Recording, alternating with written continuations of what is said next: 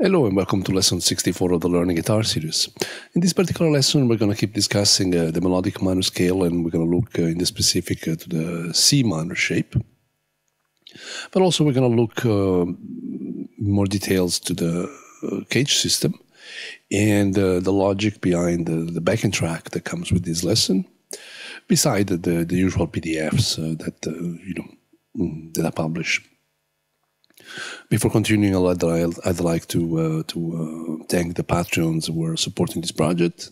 It's invaluable, and for those of you who are not, who might be considering supporting this project, I encourage you to do so.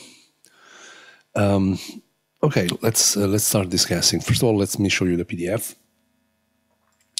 And what we got here basically is the melodic minor shape of C minor. It's the PDF then is split in G minor, and here you have all the intervals, second, thirds, double stops, etc., all the way to octaves. When we're talking about shape of C minor, what we're looking at is, well, the usual cage system. But I thought I get often asked about the cage system. Some people seem to be confused. And I get it. I mean, like, sometimes we hear saying, okay, is a C chord in the shape of that, or is a D chord in the shape of X and Y and Z.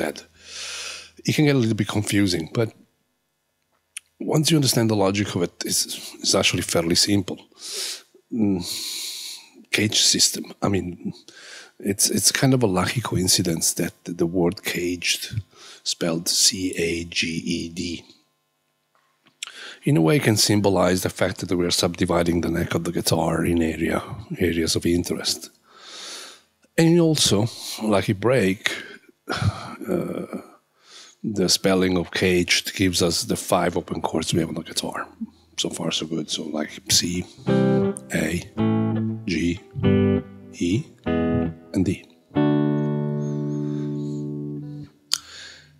Also, extra lucky break, if we think of the way the neck develops, the sequence of chords when we're talking about a single chord.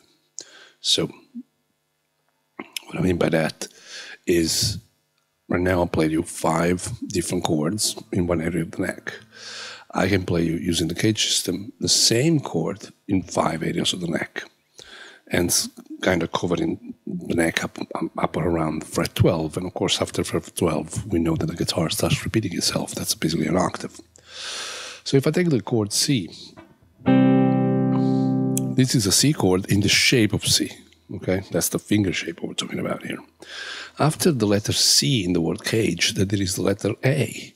And in fact, the next C chord, literally, is a C chord in the shape of A, so in the shape of A major transposed. If you think again of the sequence of the word caged, C-A-G. And in fact, the next shape, it's a C chord in the shape of G. Let's keep going, C-A-G-E. And now, in fact, the next C chord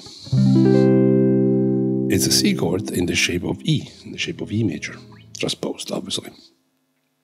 And if I keep going, C-A-G-E-D, and now I have a C chord in the shape of D, so D major transposed. And I covered the entire guitar, because after the D shape, in this case, we're back to the C shape. And in fact, a guitar has got, in my case, I have 8 cages, which is 5, and then 3 repeats itself. The same thing happens to minor. By the way, do they all start from C as a shape and they go? No, obviously not. I mean, but the sequence, I'll show you. The sequence is always the same. So if you start from a C shape, you'll have C-A-G-E-D. Maybe you start from a D shape and you'll have D, C-A-G-E. So it's still the word caged, like the sequence of the lettering is still the same. So you can always expect an A shape following a C shape, or you can always expect an E shape following a G shape preceded by an A shape, etc. What I mean, let's take a random chord, B flat. If I started the first available B flat on the guitar, it would be here. And this is a B flat in the shape of A, so it's an A chord transposed. If you think of the word caged, after A there is G, so I can expect this shape to pop out. And in fact, this is a B flat in the shape of G. After that, you would expect a E shape. And this is in fact a B flat, the shape of E. After the E shape, you expect a D shape. There you go. After D shape, you have a C shape. And that's B flat. And that's 5 shapes. 1, 2, 3, 4, 5. And now you're back. And why I think it's a good system, as you noticed so far, not only to study through it, but also to practice through it, because it's a very good foundation on which then to build, say, the 3 notes per strings and study inversions that we've done, etc. Because it's easier with this system to kind of relate scales, arpeggios, and chords. To know a C shape in a C chord in the shape of a G, so it would be this. This is not a chord as fingering wise that we might play for strumming acoustic guitar, etc. But it's an excellent reference for the scales that go with that, or with the arpeggios. This instead is much easier stuff to play, and then there is a bunch of interesting chords that we can get out of that, which are actually easier to finger than something like this. So why am I pointing this out? As I said, hopefully it will kind of clear some of the confusion that sometimes comes with the cage system. But as I said, it's kind of predictable, especially in its sequencing. And also makes it easier to kind of build on top of it in the long run, including 3 notes per string and 7 shapes, etc.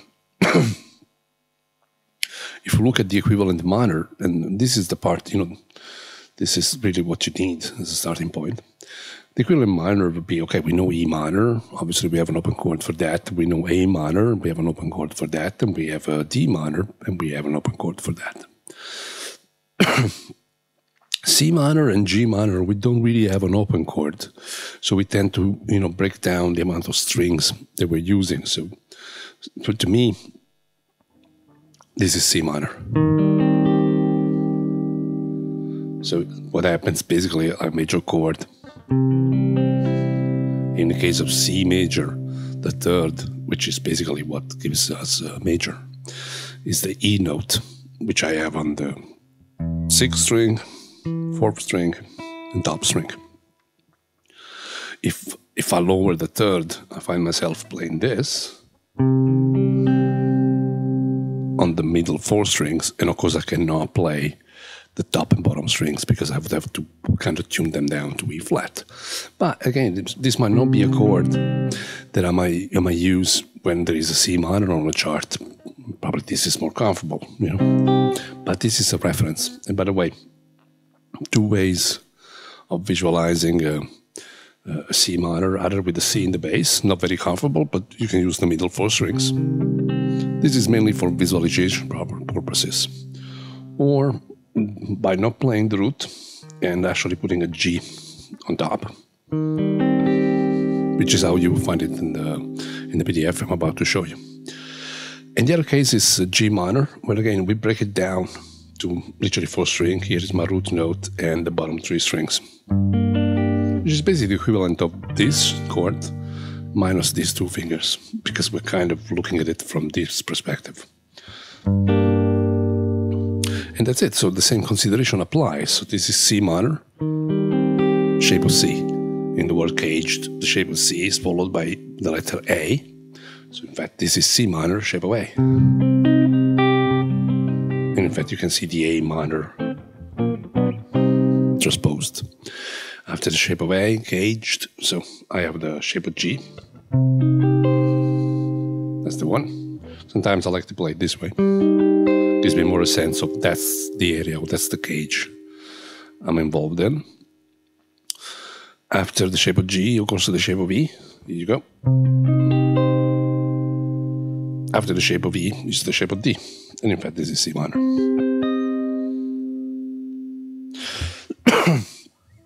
Which brings us to an interesting discussion about the backing track that I created for this lesson and why the chord sequence is defined as it is. By the way, the backing track is on YouTube, and of course, like it's on the Patreon page, where you can also, the patrons can also download the MP3s, etc. This chord sequence is E flat minor, 8 bars of it, going into G minor, going into A minor. And I specifically choose those chords because it allows us to practice this progression, trying to stay in the same area. So using 3 different scales and trying to negotiate the going from one to the other without moving too much across the neck. If you remember on lesson 63, instead we worked on moving across the neck, up and down. In this case, E flat minor, I'm suggesting the shape of C, so this allows us to practice the content of this lesson. And in the case of E flat, shape of C is here.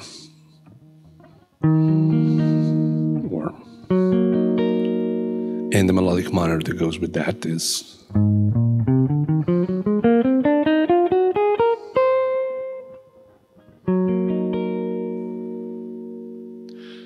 When we go to G minor, now G minor, I'm suggesting to use the shape of D minor.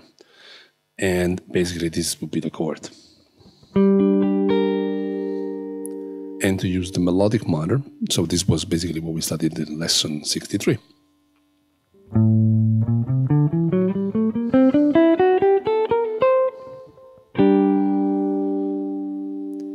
And for A minor, I'm suggesting to use the shape of E. So basically we're looking at this chord now, and the melodic minor that goes with that is what we studied in lesson 62. I think you can see where I'm going with this. So in other words, I picked up 3 chords that allows us to practice what we've done in lesson 64, what we've done in lesson 63 and 62, while simultaneously trying to stay in the same area of the neck. So we're going from this chord to this chord to this chord, and it just keeps looping. As I mentioned before, obviously, when we're looking at a minor chord now, with the knowledge that you accumulated so far, we also get to realize that now we have options. So over a minor chord, in this case E flat is the first chord that we looked at. In the shape of C, here is our Dorian scale, here is our melodic minor scale, and here is our pentatonic scale. And you can see how the chord, this is the shape of C minor, it's highlighted in blue. You can see how, the difference between Dorian and melodic minor is literally the flat 7 in Dorian and the major 7 in melodic minor. The rest, we have 1 flat 3 5. That tells us that that's a scale that applies to a minor chord. So we can get different sounds depending if we're using Dorian, melodic minor, or pentatonic. And as we scroll down, here is the equivalent for G minor in the shape of D. Here is the shape of D, of course played at fret 5. This is a G minor. Here is the Dorian. As you would expect, the flat 7 is going to become a major 7 for melodic minor. The rest of the scale is in common. And then you have the pentatonic shape. It's all contained. Oh, sorry about the 4. This 4 should not be blue. Apologies for that. Last but not least, A minor, shape of E minor, and you can see clearly the chord, the other shape. Dorian, once again, the minor 7 becomes a major 7, and here is the minor pentatonic shape, which is probably like the shape that most people are familiar with. The difference of sound is kind of obvious. Obviously, I'm going to play you an E flat minor. If I use the pentatonic on top of it, obviously, it's going to sound rather bluesy, no?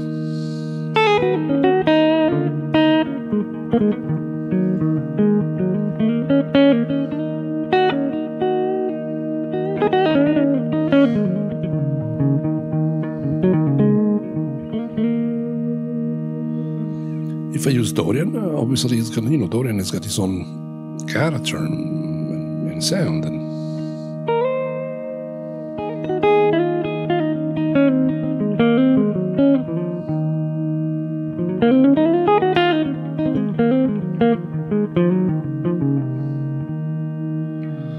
And now you can hear what the major 7 is going to do the moment I apply melodic minor. So the major 7 is replacing the flat 7.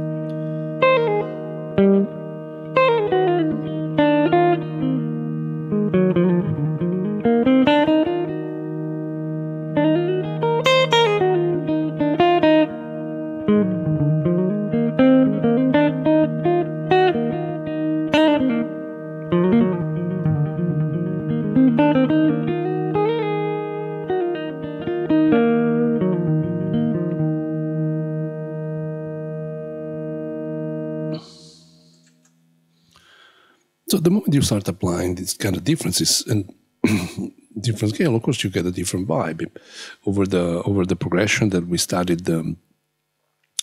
If you were to play just pentatonics, I'm gonna play without a backing track, but.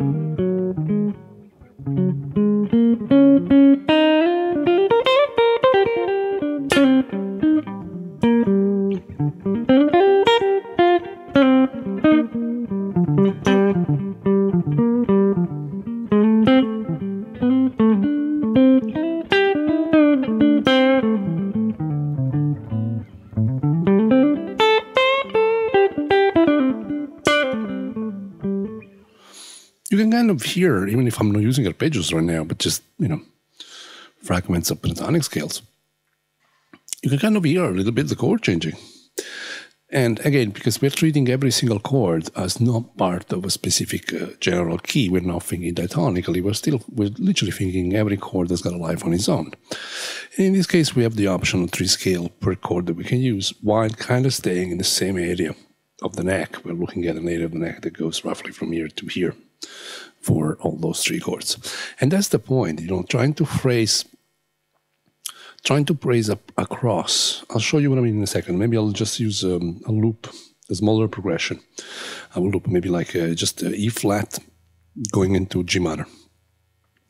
But the point is, instead of trying to play a phrase over E flat, a phrase over G minor, and a phrase over E flat, so like da, da, da, da. Trying to play phrases which kind of comes across the bar. So maybe a phrase starts in E flat and continues over G minor, then maybe starts in G minor and continues over E flat. Because it's sometimes it can be very melodic, in a way to play the changes as opposed to here is a line, here is a line, here is a line. I'll show you what I mean.